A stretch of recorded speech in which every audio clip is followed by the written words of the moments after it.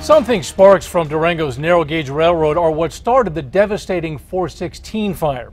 Now the La Plata County Sheriff's Office is saying a vandal tried to get even with that train's owner.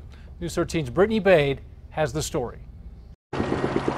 Durango's 416 fire has destroyed more than 54,000 acres. This is an event that's going to be a part of our community for a long time to come. And now the La Plata County Sheriff's Office is telling the Durango Herald it, quote, makes sense. A vandal fueled by the fire tried to damage the home of Durango and Silverton Narrow Gauge Railroad's owner, Al Harper. It said expletive the train.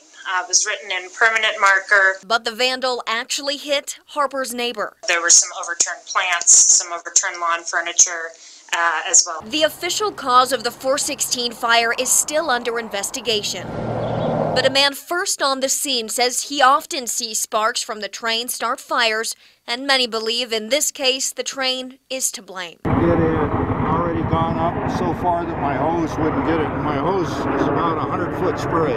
Though the Sheriff's Office spoke to the Herald about the vandal's motive, they refused to talk to News 13, instead pointing us to La Plata County, who does not agree with the Sheriff's Office. Without suspects identified, let alone in custody or having been interviewed, I think it's inappropriate to speculate on motive. With the fire still burning, Harper's neighbor is worried they could get hit again. They're concerned about their home security and certainly don't want to be targeted again. Brittany Bade, KRQE, News 13.